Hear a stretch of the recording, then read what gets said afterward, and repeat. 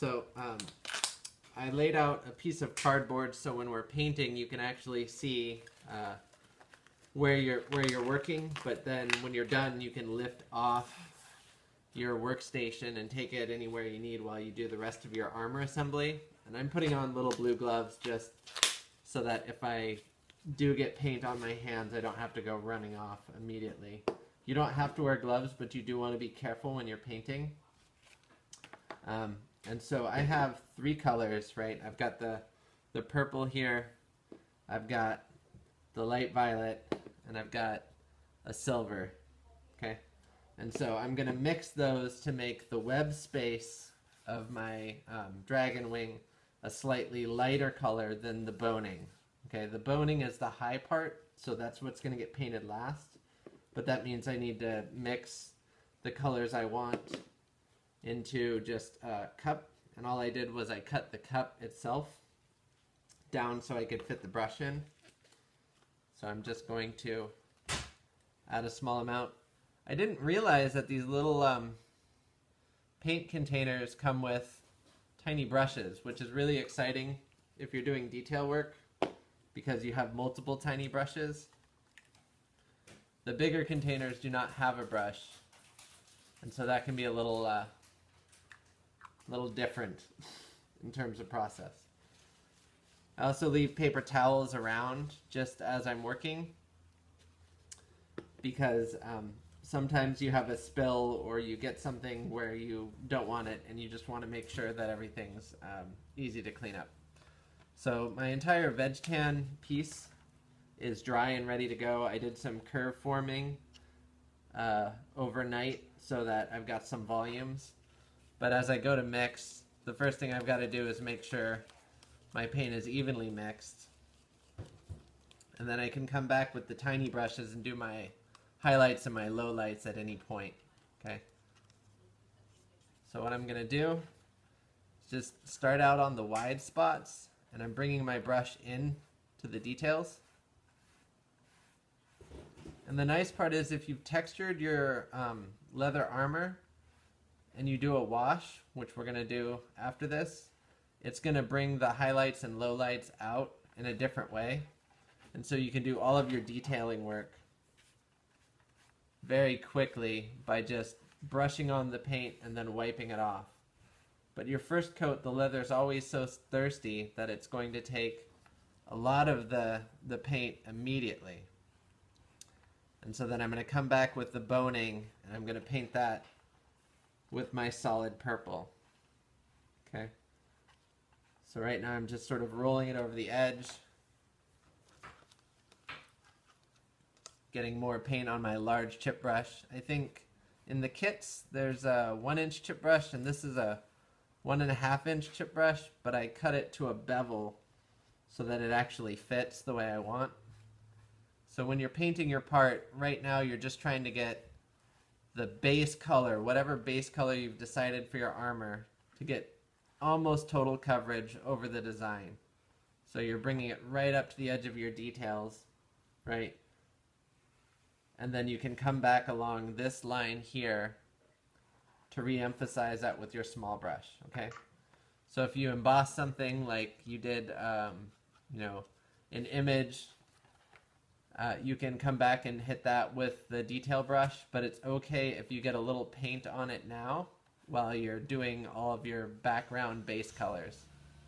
Okay.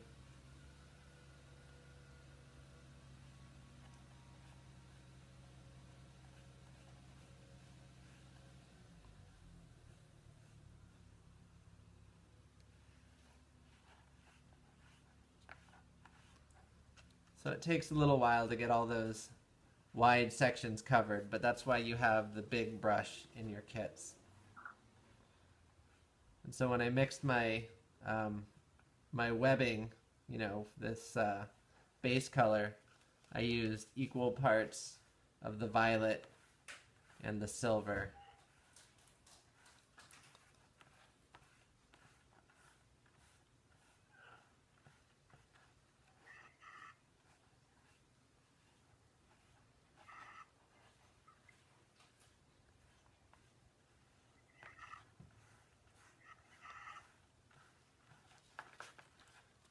this around so everyone can see. So now I've got to get that edge and really make sure to roll it.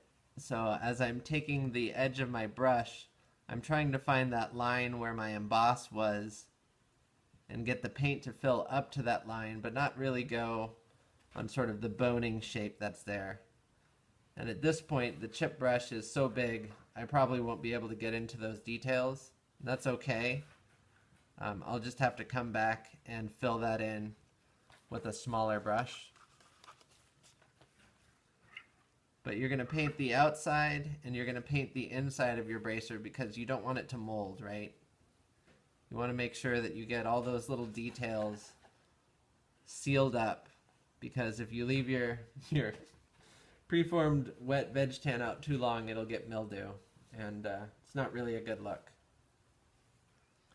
Moldy armor. All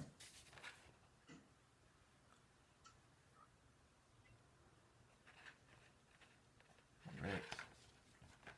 So now I'm going to try and get all the fin details, make sure I didn't miss anything here.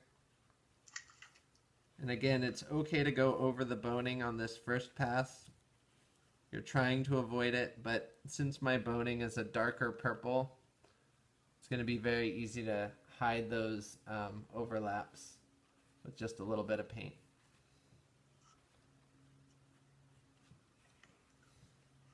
Alright, so now the last bit where I'm going to have trouble. Again, I could come in and try and do all the detail work here, but I'm just going to take the chip brush and then lay the paint right in that groove where the last of that webbing is, because it's so hard to make sure that the vegetable tan soaks up enough paint in that region.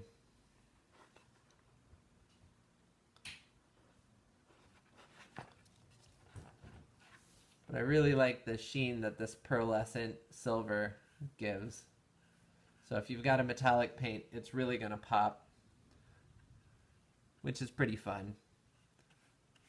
I think with the Bracer Pauldron demo with the monochromatic red and black, that's good. You know, you get one color and it's popping on the black background. But it's nice to get a little fancier with the design and really start playing with the colors. Okay, so this is all of my base coat, right? So we've got the tips and we've got the web space. That's all filled in the way I want. And I'm just doing one more check to make sure I haven't missed any of the details that might be hard to get into.